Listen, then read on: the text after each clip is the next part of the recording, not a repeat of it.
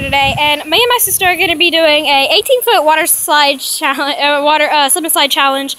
And so we're going to do it twice each and see who can get the farthest. And if whoever reaches the end wins. And we're going to do it twice, like normal. Then we're going to do it once with the boogie board, and then we're going to do our own tricks twice each at the end.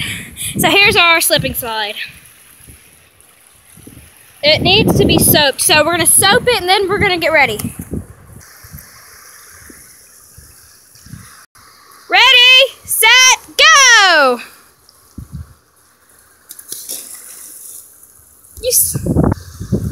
Ready, set, go!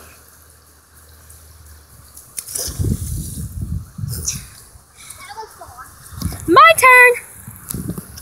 On your mark, get set, go!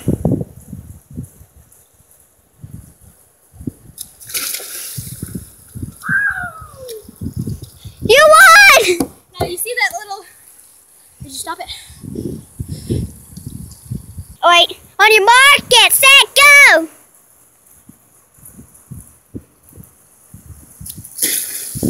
You won! I won! Okay. So I think we can all agree I won. I didn't start at the same place as she did because I didn't want to do that on our slipping slides. Hang on. And I know, and she even agreed I won, so. Okay, so we're going to do it with the boogie board. Ready, set, go! You're supposed to ride this boogie board. She wanted to do it again, so because she didn't know. Ready, set, go! Oh! On your mark, get set, go!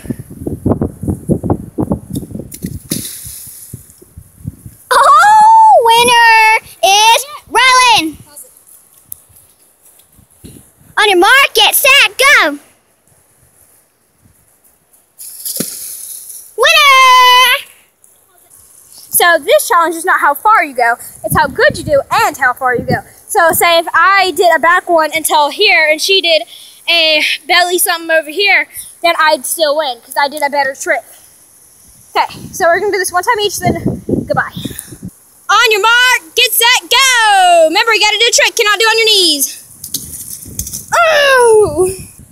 On your mark, get set, go! Haha, mine was better. You did a back one. Mine was a car. Hey, okay, so, comment on who did better in our slip and slide. The last one was a tie because I went backwards and landed at the same place she was, and she did a cartwheel at the same place. And I slipped. Hey, she did slip, so she actually would have won if she didn't slip, so yeah. So, this is a part 1, and we might do a part 2 with the little pool and doing tricks in the little pool. So stay tuned for that, and say your byes first. Bye. Goodbye.